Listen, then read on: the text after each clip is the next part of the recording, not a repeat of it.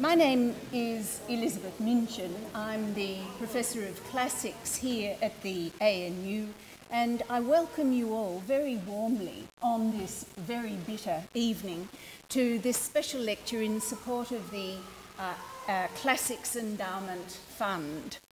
In this gathering, there may be people who aren't aware of the Classics Endowment Fund, so I'd like to set out very briefly what it is, what it does, and what we hope it will do.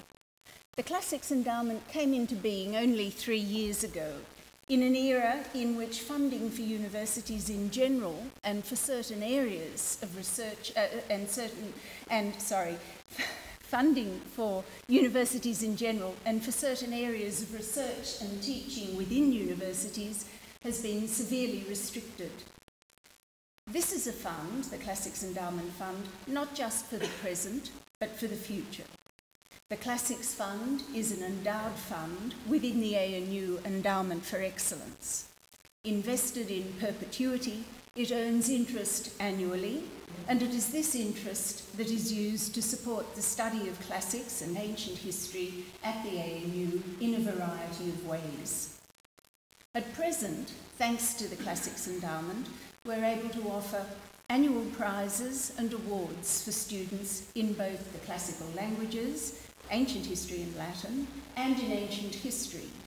And only recently we were able to appoint a very part-time curatorial assistant who will support our work in the Classics Museum, the Classics Library, and in our extensive outreach activities as we bring ancient world scholars and specialists to the Canberra community to talk about their research.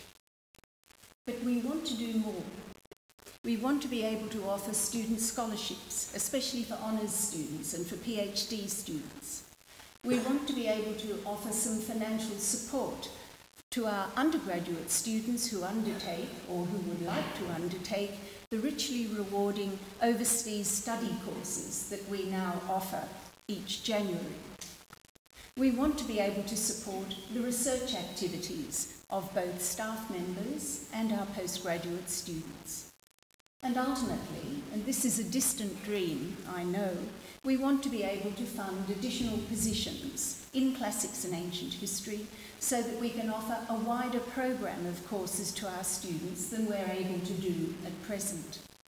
With the support of the Classics Endowment, we want to ensure that students at the ANU who wish to pursue their passion for the classical world will always have the best possible environment in which to do so.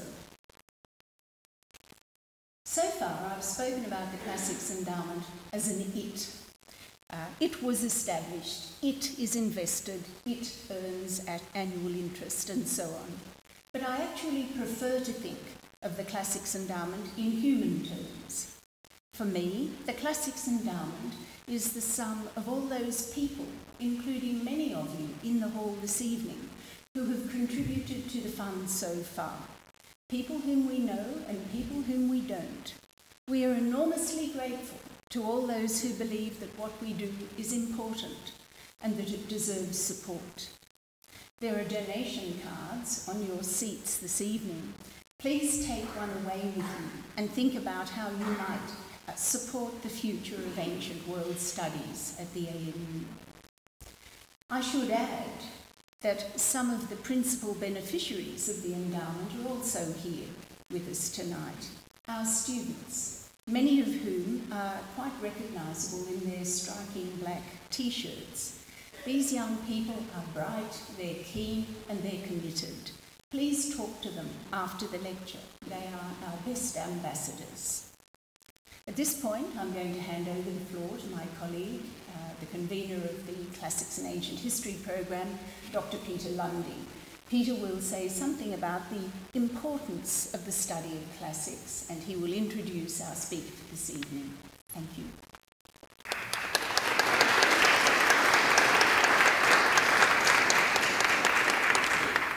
That's a bit of a tall order to say how important classics is, given that I was told I can only speak for 3 minutes or something. Look, tomorrow when I am talking to students at the ANU's Open Day about why I think they should do a Bachelor of Classical Studies, I'll probably open with a quotation from the late Steve Jobs, who 10 years ago said, "I would trade all my technology for an afternoon with Socrates." Now, I don't want to be an Apple fanboy, but if Steve Jobs said it, then it obviously has something going for it. And I think it is amazing that somebody who was so much at the cutting edge of modern technology equally realised the importance, perhaps even the greater importance, of understanding the deep human past of the ancient Greek and Roman world.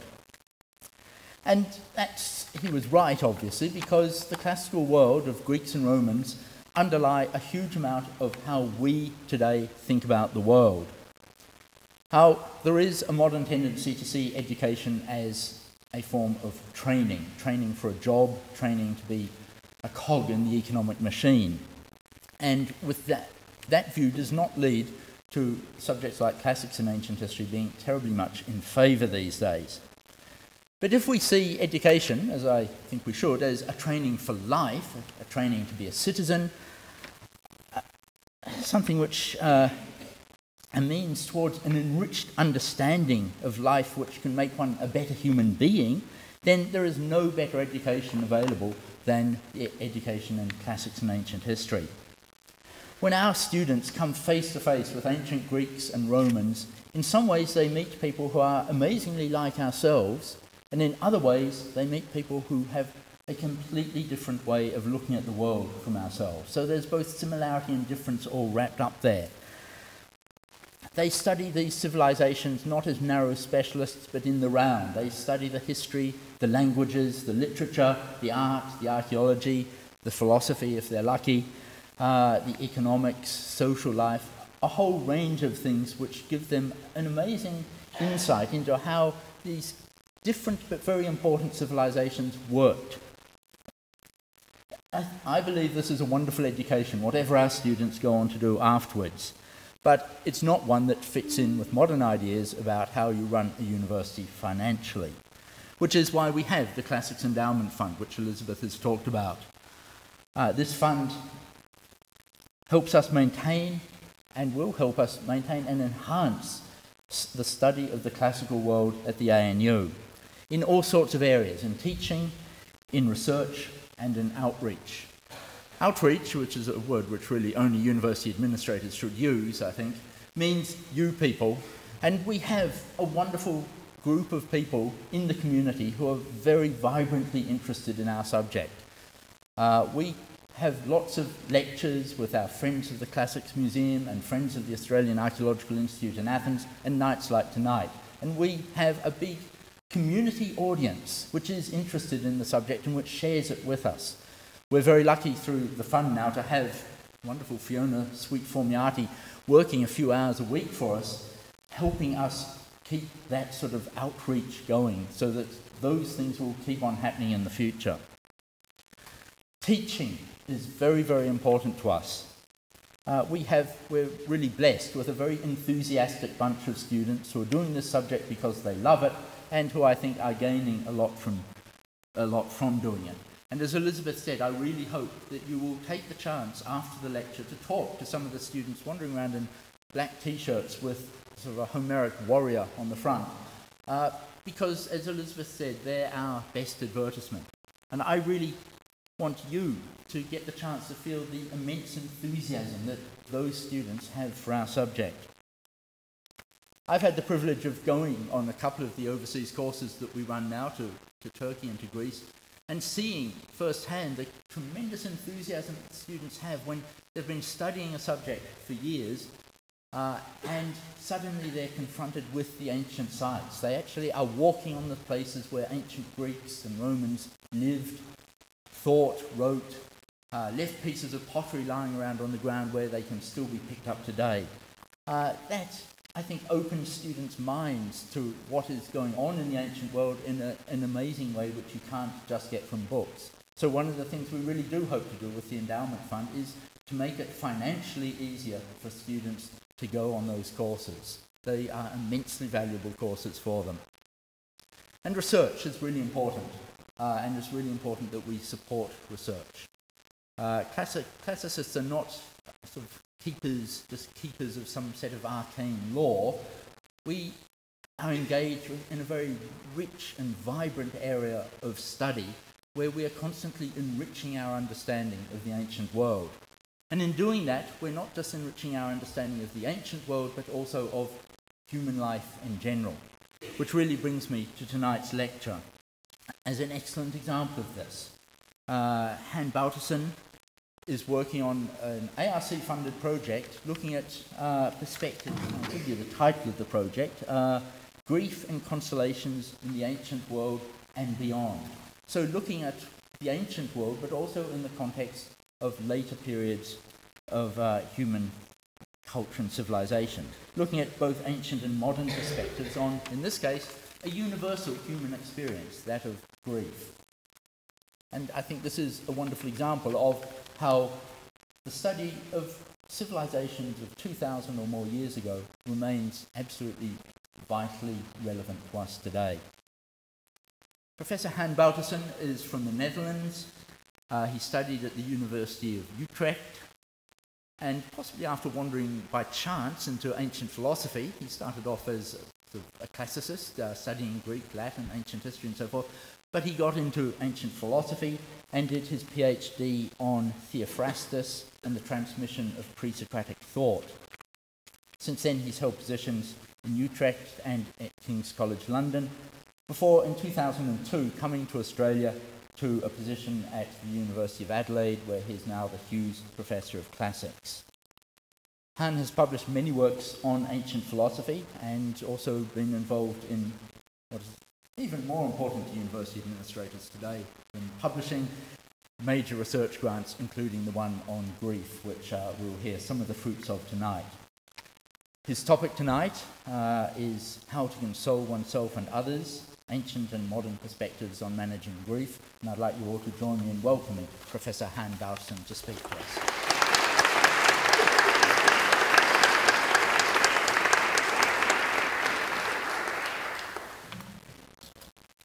Well, it's a wonderful thing to see so many people come at a time that the weather is really not inviting, and I hope that tonight I can give you some example of the work that I'm doing.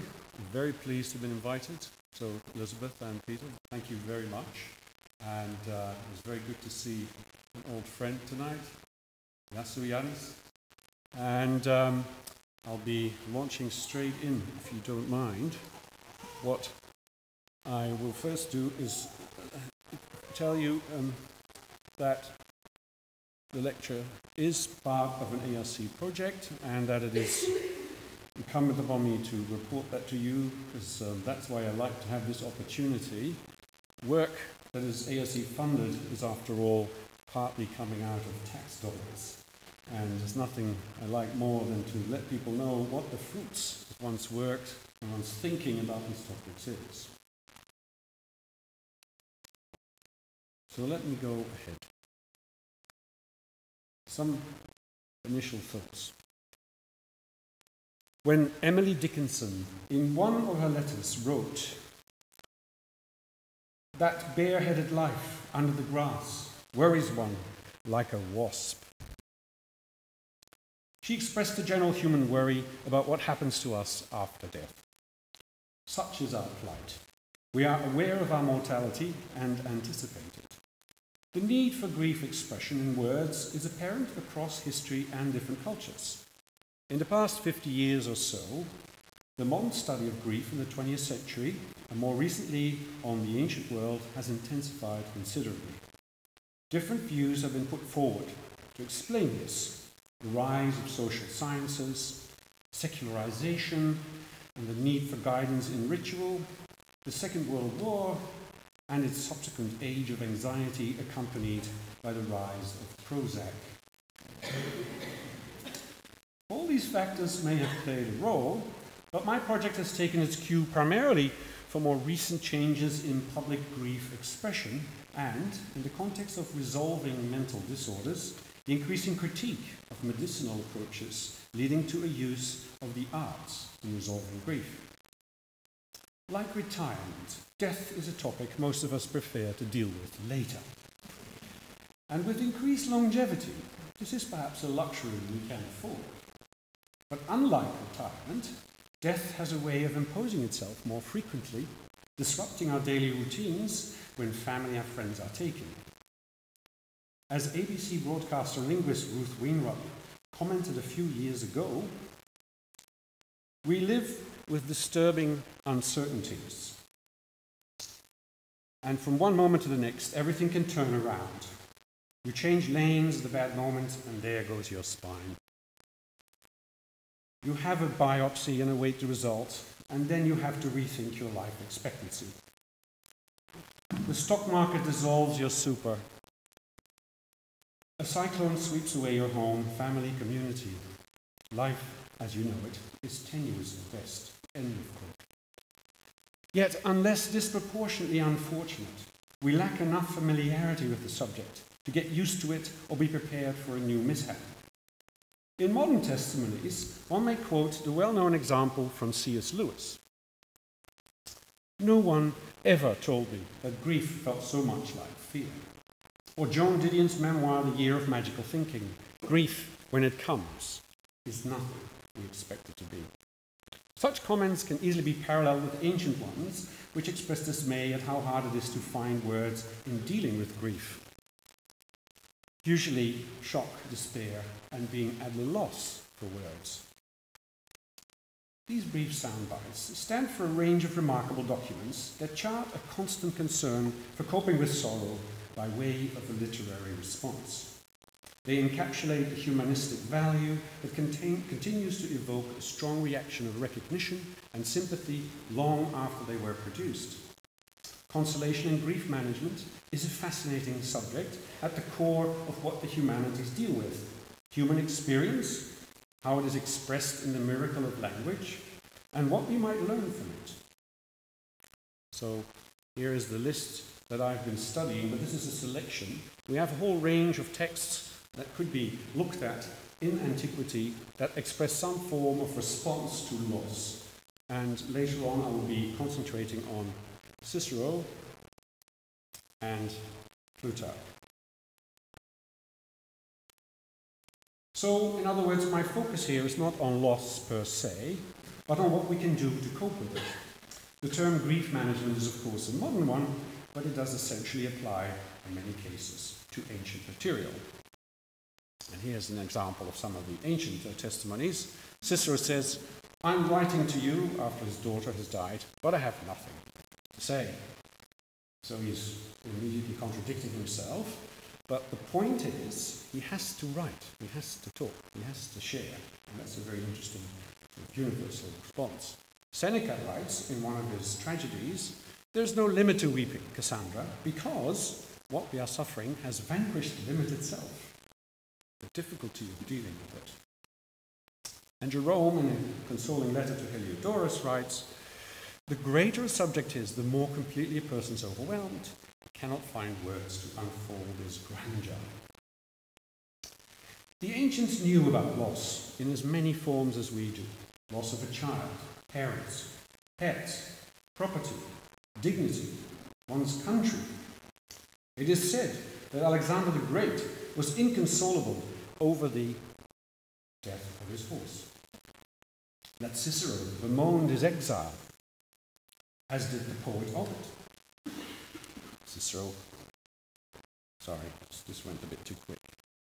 Cicero in the middle there, and the Dr. Galen, in the 2nd century, needed all his composure to cope with the loss of his carefully collected store of medication, recipes, as well as quite a few of his writings after a fire in Rome in 92 CE.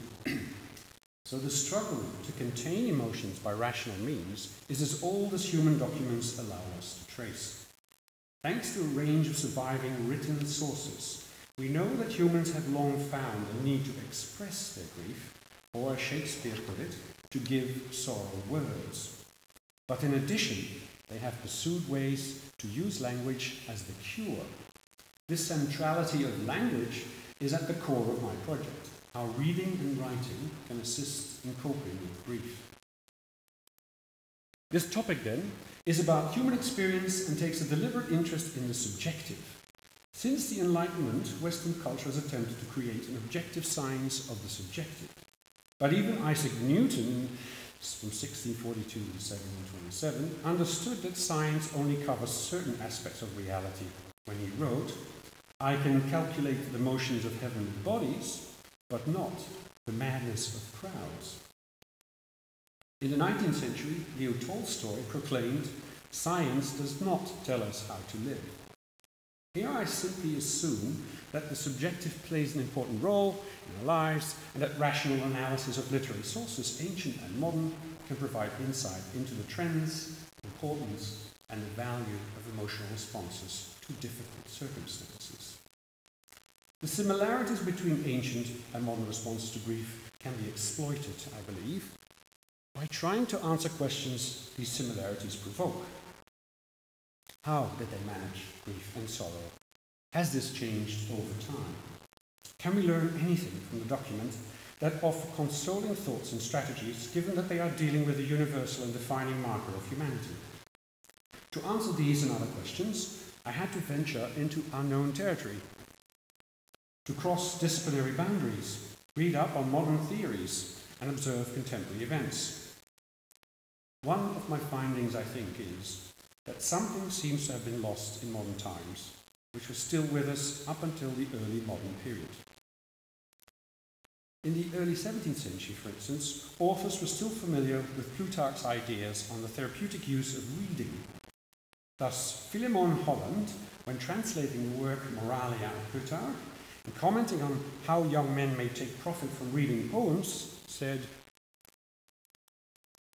"The young man must enter his own heart and examine himself when he is alone, how he was moved and affected, whether he find any turbulent passions of his mind, thereby dulced and appeased, whether any grief or heaviness that trouble him be mitigated and assuaged."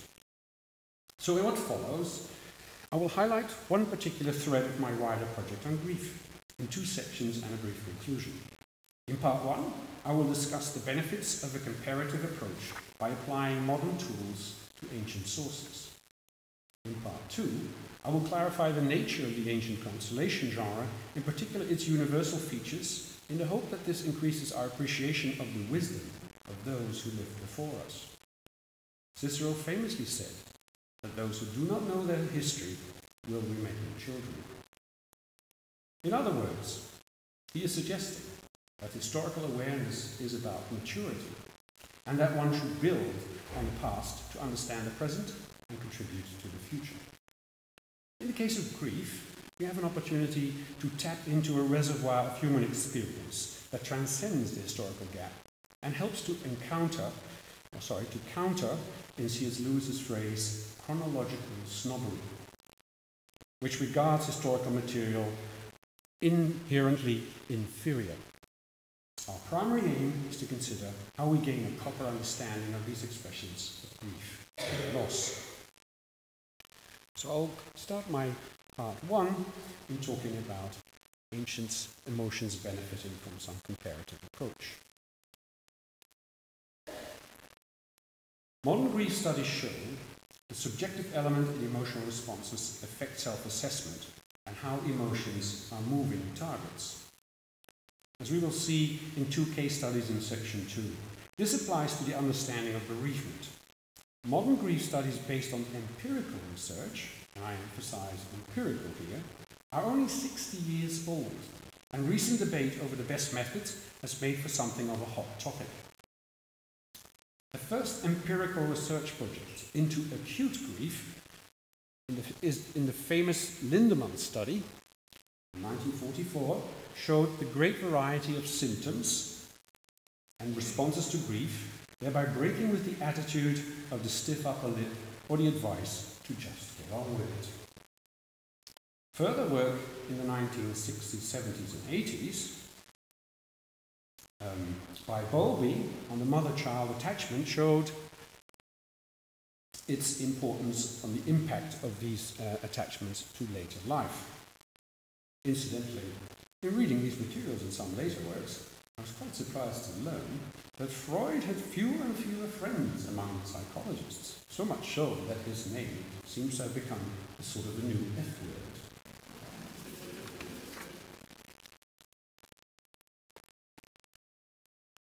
The benefits of a comparative approach for a study of grief are considerable. New methodological perspectives and hindsight are always a useful part of historical analysis, if used correctly. But modern methods and concepts assist in gaining greater clarity on meaning, context, and development of the topic.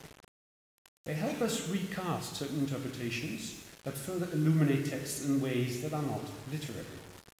Here I am not merely following the influence of social sciences upon historical studies since the 1960s, but also specifically the growing debate outside academia on the nature of emotions. In the public sphere, I'm thinking, for instance, of the appearance of a range of self-disclosure documents, memoirs perhaps one could call them, that reflect on the loss of an intimate. So here we have a number of examples, and I've just taken out a few. We've got C.S. Lewis, John Didion, so death of his wife, death of the husband, of the mother. This is about the death of the husband in the Twin Towers, and this is the death of his mother. This is Susan Sontag's son. This is only a little kind of selection from the last 40 years or so. What we have here are not diaries with sentimental outpourings of emotions, but well-crafted accounts of grief. That there was a real increase of these in the past decades, it's not just my perception. It's also clear from Geoffrey Berman's story. Sorry, this is the wrong button again. Who published the book Companionship in Grief, Love and Loss, in the memoirs of, and here you have at least two of these, the ones that I just mentioned to you. But we should not overlook the public responses to a number of events in more recent times. For instance, to Princess Diana's death, the war in Iraq, and September 11 attack on the World Trade Center. In the US, President Bush was accused of not knowing why mourning is appropriate. These factors have triggered a broader public awareness of the importance of dealing with grief. Earl Spencer's speech at Diana's funeral was not only a well-planned emotional eulogy, but quite a subtle and subversive critique of the press and of the royal family. Now let me quote you a little bit from his speech of September 6, 1997. It was quite emotive. We all remember the moment and the kind of clatter of the applause that rose outside of the building. This is what he wrote, amongst other things. Diana was the very essence of compassion, of duty, of style, of beauty. She was a symbol of selfless humanity, a standard bearer for the rights of the truly downtrodden, a very British girl who transcended nationality, someone with natural nobility, who was classless. My reading is a little bit over-emphatic to make a certain point here. In this emotive praise of the people's princess, as Blair called her, Spencer combines a eulogy for her character with implicit criticism of the royal family's German background, lack of compassion, and inherited nobility. There is good reason to believe that the death of Princess Diana prepared the way for public emotional outpouring. With her death, something unprecedented occurred, and things had changed permanently. Ancient parallels exist for cases like these. Julius Caesar's funeral in 44 BC generated a lot of public interest, as well as anger at his assassins as a result of Mark Antony's provocative funeral speech. In 1980, the very popular grandson of Augustus and designated heir of Tiberius Germanicus died unexpectedly under suspicious circumstances. His death caused a huge public display of mourning in Rome and the Empire. The account in Tacitus shows how important eulogy was in honouring his memory, especially by implying how he was the exact opposite of Tiberius. His funeral was honoured by panegyrics and a commemoration of his virtues. Some, thinking of his beauty, his age, likened his end to that of Alexander the Great. Both had a graceful person who lived noble birth and died in a foreign place. But Germanicus is gracious to his friends, temperate in his pleasures, the husband of one wife, and with only legitimate children. Let me give one more contemporary example, and I'm very pleased to connect up with something that Peter just said earlier. So just to drive home this point on the way in which public tributes play out in different cultures. As soon as the death of Apple's CEO, Steve Jobs, became public, Apple was flooded with tributes and condolences. It seems curious that a businessman's passing would generate such a worldwide response of grief and sorrow. The most striking and typically 20th century aspect of this, I think, was the role of the so-called social media in generating attention and tributes. This was even more important for the truly iconic tribute by a Hong Kong graphic designer, which went viral on the internet. I'm not sure if you know this picture, but I have this on my office door because I think it's brilliant. What he did is, in an ingenious way, create a tribute via both the Apple logo and the Jobs silhouette, thereby also signifying Jobs' permanent absence, incorporating this in the bite of the apple. It's permanent absence that is present. So that's a very clever way of doing it. What we have here, then, in modern terms, is the attempt at memorialization of the deceased, an age-old convention already found in ancient Greece and Rome. Of course, the case of Steve Jobs is also atypical because of the emotional investment users now make into Apple products, a feeling which they seem to have redirected back at him at his death. One American commentator wryly noted, and Harry Potter fans may find this amusing, that Apple products can be viewed as Steve Jobs' Horcruxes, which contain a little part of his spirit or soul. One notes, of course, that the parallel with Voldemort ends there. Among current theories of grief management, we find emphasis on the great variety of ways in which people may mourn, which is less so in antiquity. The idea that grief may escalate into a morbid state of depression or worse, so-called complicated grief. Again, this was not recognized in antiquity, although there are certain descriptions in medical sources. And the ways in which grief lingers or is suppressed by social pressures. When death is unexpected, the experience of grief is usually worse, but anticipated grief, a concept that was known in antiquity, is only marginally different. Now, one interesting result from modern research, with no exact parallel in the ancient world, is the way in which grief has been looked at from an evolutionary point of view as being normal for all animals, including non-human animals, both as grief in animals and as grief for animals, your pets. And not so long ago, there was a very famous case that also went viral about a cross-species consolation, whereby the dog had an accident, and the orangutan was brought in, had been bereaved because his parents had been killed, and they then consoled each other. They are now inseparable. This is not completely new. I already mentioned the case of Alexander and his horse. In the case of Achilles, we are told, I'm not sure we can believe it, that these horses mourned for their driver when he died, Patroclus. But we also have from antiquity a number of poems in which masters pine after their pets. The irony is that these recent trends have begun to attack the clinical and medicalized approaches which have been on the rise throughout the 20th century. One very recent study by Horowitz and Wakefield, entitled The Loss of Sadness, argues that the psychological profession has gone too far in medicalization of depression, and grief is considered a special case of depression. Their specific aim is to criticize the use of standard diagnostic criteria in the so-called DSM-5, the Handbook for Psychological Disorder, which they believe has led to an overgenerous definition of depression and hence causes normal sadness to be declared depression, and grief then being a special case of that. This is where it gets interesting for my purposes.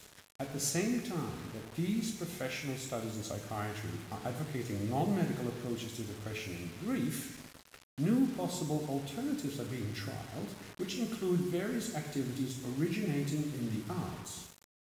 A pioneering collection from 1999, edited by Bertman, could play a role, has led the way in looking at how drama, film, writing and reading prose or poetry could play a role in grief work. So let me illustrate what kind of texts I've looked at before making the case for aligning this with the Bertman approach. Let's have a sip.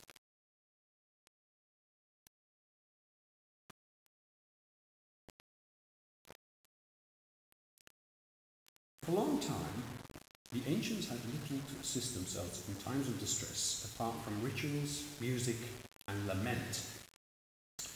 I'm going to omit for this current purposes a curious incident of a medicinal cure, which we hear about in Homer's Odyssey, Book 4, where Helen creates a potion presented to her husband Menelaus and her guest Telemachus, who are struck by a bout of grief thinking about the war in Troy and the loss of his father. He still thinks his father is lost. With a special concoction which is called grief assuaging, Nepenthes. When did this change, this use of lament and ritual and music?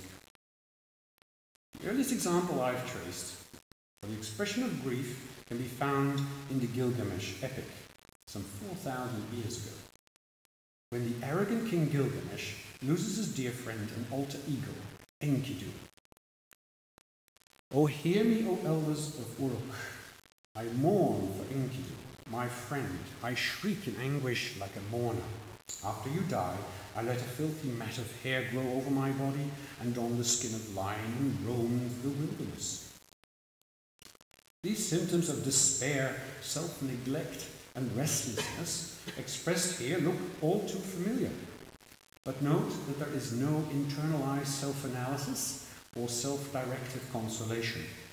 The grief is played out through lament and action, and only fades after the king has gone through some of the grief stages, which we would now associate with the famous model of Kübler-Ross. Now, anger, bargaining, depression, acceptance. 1,000 years later, we find Achilles in a similar emotional state when his friend, Patroclus, dies. This time the situation is slightly more complicated. Achilles has been boycotting the war effort. Patroclus proposes to go to battle in his place, and Achilles lets him, and lends him his armor. This engenders a sense of guilt, which complicates his grief. A black cloud of grief came shrouding over Achilles, both hands clawing the ground for soot and filth. He poured it over his head, fouled his handsome face, and black ashes settled into his fresh, clean war shirt. Overpowered at all this power, sprawled in the dust, Achilles lay there fallen, tearing his hair out, defiling it with his own hands. Antilochus bent over him a while, weeping and holding both his hands as he lay groaning for he feared that he might plunge a knife into his own throat. Then Achilles gave a loud cry. Achilles' behavior is that of women mourners, but more extremely, so much so that it frightens his companion, who interprets it as potentially suicidal. In this case, we can see how he is brought down by the powerful mix of several emotions: pride, guilt, and grief. The classical commentary on the Iliad by Walter Leaf, admittedly written when textual criticism dominated scholarship, focuses mostly on conventional literary and linguistic analysis, so grammar, morphology, and so on, saying things like, the word clean in clean war shirt translates the peculiar Greek word nektaroi, which probably means oiodes, nice smelling, since herbs were used to preserve garments, ... and the cloak may be a present from Thetis, and smile. Leaf is of course not primarily interested in ancient fabric softeners, but in determining the correct text and explaining word meaning, occurrence, and origin. I believe it will be more helpful to psychologize a little bit and enrich our reading to a more rewarding insight into the emotive effect of such a passage, provided it is viewed within the wider development of attitudes and responses to grief at the time. Now, these cases can be further illustrated if we move slightly further down in time to the 5th century BC Athens to find examples of grief strategies which exploit rhetorical techniques. Their major difference compared to Gilgamesh and the Iliad is that these are rational approaches to grief, aiming for a deliberate effect of consolation with the help of persuasion. It's no longer just about mourning and self-pity, but these search for the right word or turn of phrase to change the outlook or lead the mood of the addressee. The earliest evidence for this therapeutic turn, as I like to call it, comes from the mid-5th century. The sophist Antiphon, a teacher of rhetoric, is said to have offered sessions in which, according to two sources, he is said to have composed tragedies by himself and with the tyrant Dionysius. While he was still involved in poetry, he designed a method for the cure of grief on the analogy of the treatment of the sick by doctors. Getting himself a dwelling in Corinth, near the marketplace, he advertised he was able to cure those suffering from grief through the power of the word, or words, and discovering the causes of their sickness by inquiry, he gave consolation to sufferers. It is striking how Antiphon's interest in poetry is brought into connection with rhetorical skills and knowledge of causes. A second passage points also to his power to drive out grief with the use of words. Antiphon developed great powers of persuasion, and he announced a course on grief-assuaging lectures. And he uses the same word, by the way, the author to describe this as the word we just mentioned, of Helen's potion, asserting that no one would tell him a grief so terrible that he could not root it out of the mind. So, hereafter, it is just not simply ritual, but also reason that deals with the emotions, especially when it comes to consolatory writing. Philosophical views would begin to dominate ways of thinking, but while their influence has been studied in great detail, their efficacy was not. In part 2, I will look at two cases with philosophical influence clear in one and absent in the other.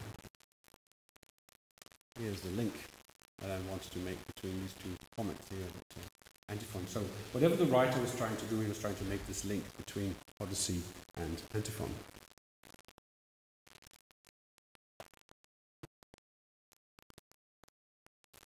Part 2. Grief writings and readings. Grief writing was, and still is, an accepted way to deal with times of trouble. It is an ancient Greek tradition to see the treatment of psychological problems as analogous to physical problems. Plato also alluded to the possible use of the word in influencing the mind. In one of his works, he speaks about psychagogia, the leading of the mind. You can influence the mind through the word. This is, of course, an attempt to make more visible and concrete what is invisible and difficult to control. Another problem for Greeks and Romans was how to guard oneself against such contingencies as the loss of life, of health, of material possessions. This was as pressing in antiquity as it is today, although our lives are more secure than those of Greeks and Romans. Offering consolation is an act of empathy and is always embedded within a belief system, philosophical, religious, social, and necessary to cope with the prospect of a short life and the experience of losing someone close.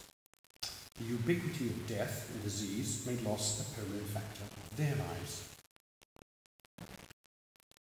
My first short case study is about Cicero. Cicero was ill prepared for what fate had in store for him. The politician and orator, he lived in the tumultuous last days of the Republic. We know about his brief responses from 3 types of document, but only one has been studied in greater depth. I propose that we can improve our understanding and appreciation of Cicero's predicament by including all 3 types of his writing as part of this brief work, provided we take note of the modern convention of viewing grief as a process. This allows us to identify grief stages and take self-consolation more seriously in the process of healing. So the first stage, usually referred to as acute grief, can be lined up in Cicero's letters to his friends, and especially his friend Atticus. The second stage, grief work, usually secondary response, in which he moves from lament and lethargy to grief work, as it would be called nowadays, is reflected in his consolation to himself, which unfortunately survives only in fragments.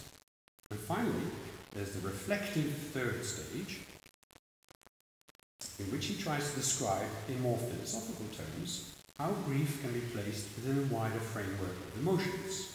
This he did in a work called Tusculan Debates or Disputations. Now, these discussions that were named after the place that it was supposedly taking place, the Tusculum, and they are dialogues in imitation of Plato. What was his predicament? Cicero lost his daughter just after she had given birth in February 45 BC. He was plunged into a period of grief which lasted several months, as is clear from his letters to Atticus.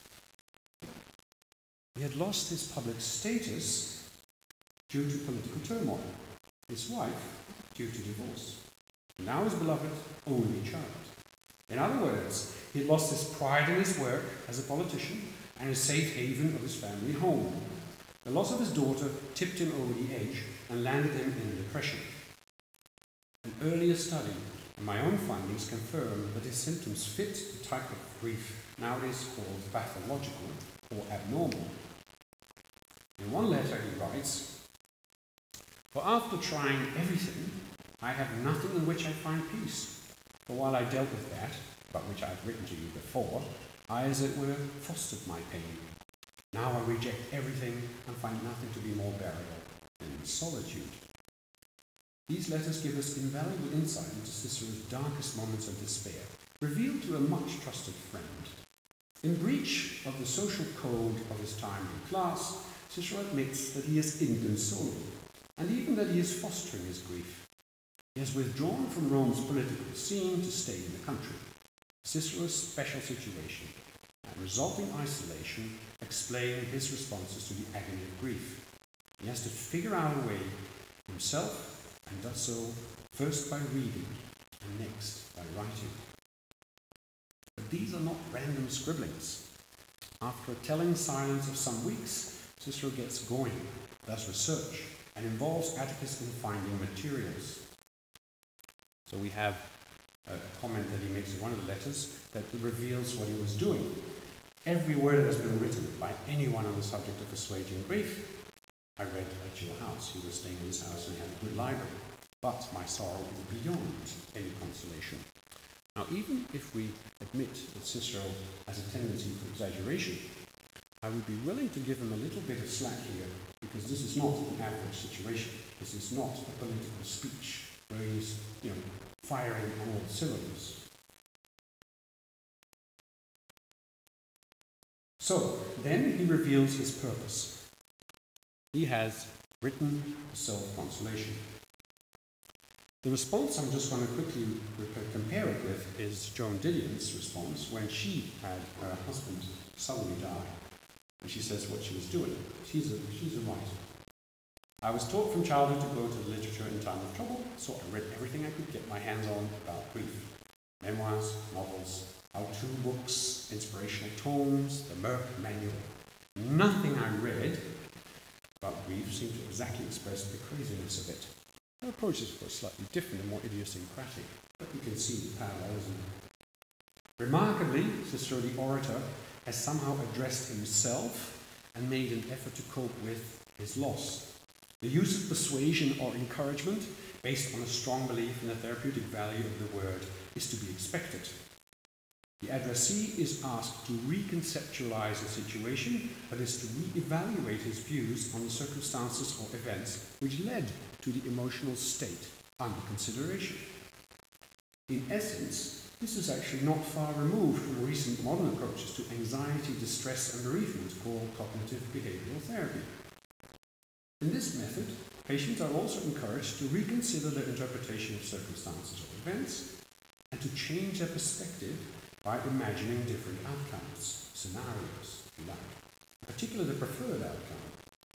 In modern terms, Cicero is, sorry, this is the last slide, sorry, that should be what he's writing, his own consolation to himself, and Cicero is relearning the world, which is the central theme of this book from a few years ago. I can't go into this, but this is a very fascinating book. Now, this tripartite model of explanation for Cicero allows us to try and unearth Cicero's emotional state of mind in pragmatic terms, not in terms of theoretical ideals. How he has moved on from his terrible personal tragedy can hardly be retrieved from his stylized philosophical account written months after his acute grief. Our renewed attention to the value of the emotions, not only in our own psychic lives, but also in ancient belief systems, encourages such an approach. The remarkable neglect of Cicero's letters may be caused by the fact that most readers found his laments and cries of woe rather painful and embarrassing, and in stark contrast to his noble image as orator or politician. This tradition may even have started its way back in 1354, when Petrarch rediscovered the letters to Atticus and was appalled at the Cicero he found there. And in the 1960s, we still find similar comments. Luckily, these judgments have changed. These judgments of Cicero's grief, I think, are based on anachronistic notions of the appropriateness of grief expression. The crucial point here is that Cicero ignores philosophical advice and goes his own way in creating a document intended for both himself and other Romans as a source of consolation. I once likened Cicero to C.S. Lewis, since both sought solace in their reading and writing. The same holds for any other writers I have mentioned, such as John Didion, who used a professional skill as a comfort zone and managed to, as it was recently said in the Sydney Herald Tribune, right the wrongs in a way that suited them.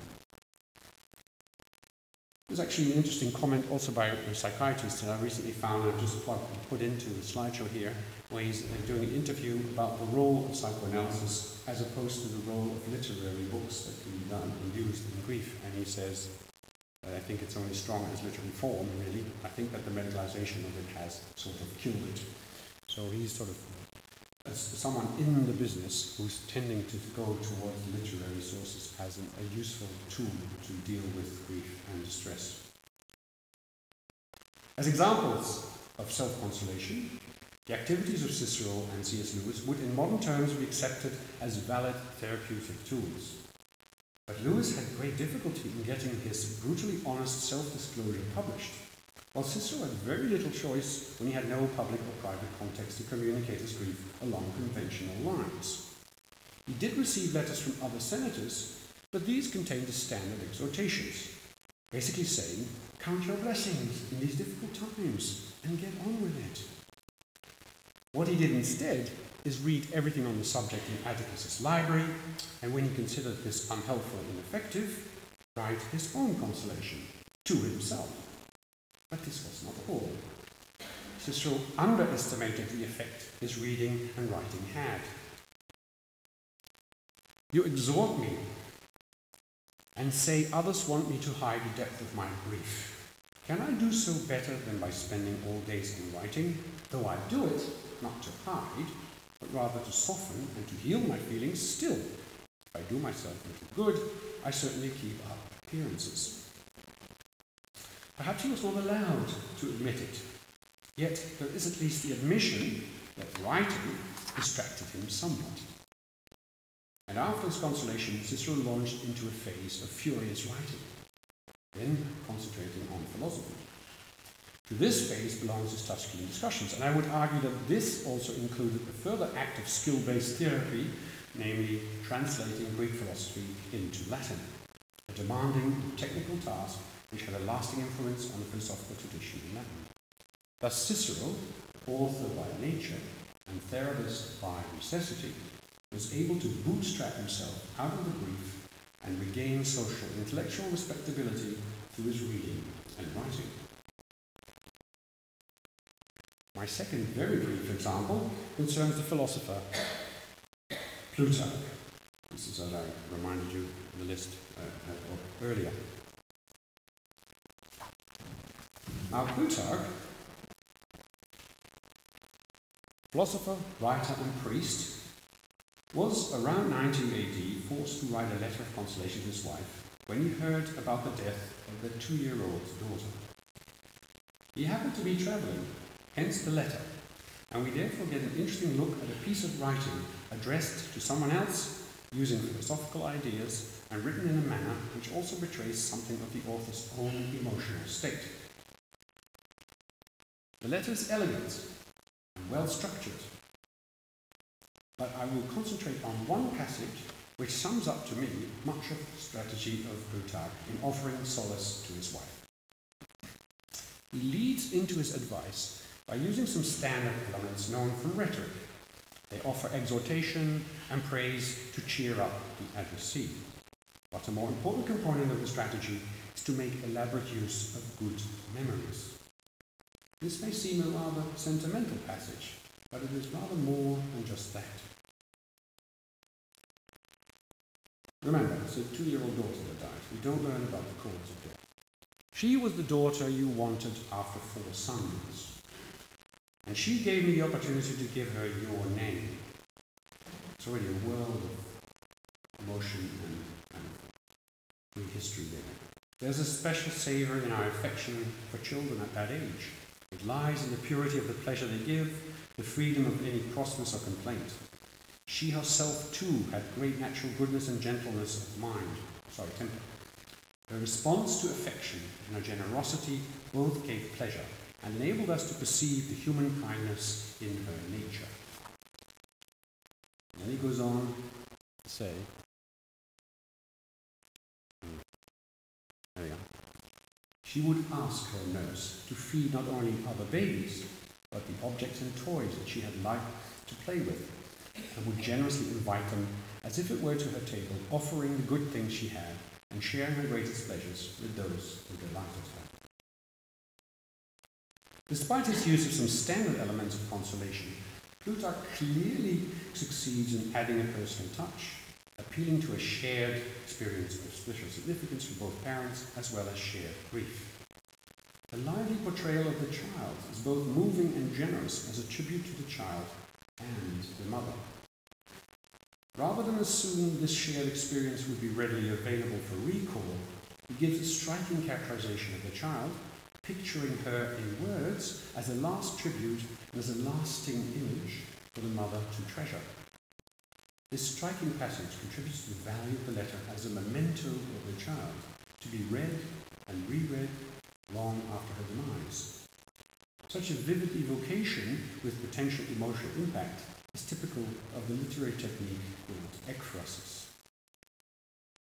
There are other subtle techniques used in this letter, but I leave those aside to make one small point about such refined writing in relation to deeply upsetting news. Some modern commentators have accused Plutarch of insincerity because of the literary nature of the letter's composition. Instead of raw emotion, we get a finely constructed piece of writing. Does this make his emotion less genuine? I have argued elsewhere that this is not a fruitful way to approach the work. It is possible that the letter as we have it is a revised version of the original notes sent to his wife. But we would be projecting modern notions of appropriate mourning onto Plutarch if we demanded a desperate scream of agony. The letter, it can be argued, is also there for instruction of the wider circle around his wife. Let me try to conclude. I've looked at a number of similarities between antiquity and today to illustrate how grief stands out as especially fit a comparative approach across historical periods. The cases of Cicero and Plutarch allow us to explore details of ancient strategies of consolation, which prove strongly influenced by rhetorical and philosophical ideas not dissimilar to a number of modern bereavement counselling approaches. As two male aristocrats who try to cope with the loss of their daughters, they are just a small slice of the existing literature. Their strategy appeals to the universality of loss and becomes fruitfully fused with a kind of narrative psychotherapy, again an approach which has found new advocates in recent sociological studies of grief. Consoling himself, Cicero seems to ignore or deny philosophical advice and the role of writing per se, but we can see this as a cultural difference which misreads the effect of his activity. Plutarch uses writing to console his wife and himself. Both cases confirm the therapeutic role of language. Are there lessons to be learned? Broadly speaking,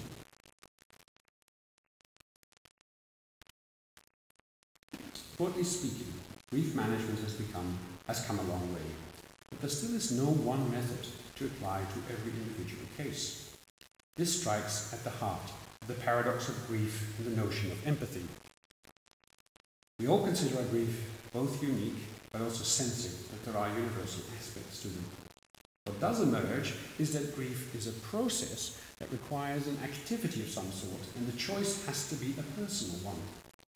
So there is good reason to investigate the issue of grief from an interdisciplinary angle. Recent shifts in classical studies focusing on emotions and modern attitudes towards death may well mean that the taboo is gradually lifting. The evidence that reading and writing clearly play a significant role in grief resolution seems to be confirmed from both ends. For the purpose of grief work, we are what we read, and we can indeed right the wrongs. Secondly, the use of modern tools has clearly improved traditional analysis of consolation writings. As a bonus, we have also found that the benefit of insight can sometimes go the other way. The consistency in grief statements and viewpoints in consolation writings suggests that humans respond in very similar ways, yet benefit from being offered words. Thirdly, as to emotion and history, I've tried to emphasize the element of universality in grief documents. But note that this is not an essentialist reading of the emotions, or a claim for only one core notion of grief across time. Rather, I wish to point to the relationship between the occurrence of death and the response to it. What matters is the dynamic at the core of a culturally embedded process. Unlike technological progression, emotions are not linear and are therefore more open to comparative analysis, provided we diffuse some of the risks of such an approach. In matters of the heart, the chronological gap may collapse to a certain extent. The modern vantage point does not justify, in the words of G.B. Tennyson, that, quote, self-congratulatory hum of satisfaction with our own superior knowledge, end of quote. Grief, I say, is a special case because it deals with the finality of life and confronts us with our own mortality. And finally, the similarities between grief management across time create an opportunity to explore its literary capital for the benefit of the bereaved within the context of the healing arts. And further work, of course, is really required here. So let me end, what better way to end, with a literary quotation. The writer Nabokov offered this peculiar and ambivalent thought about death, and it is both critical and consoling. Common sense tells us that our existence is but a brief crack of light between two entities of darkness. Although with the two are identical twins, man as a rule views the prenatal abyss with more calm than the one he is heading for. Thank you for your patience.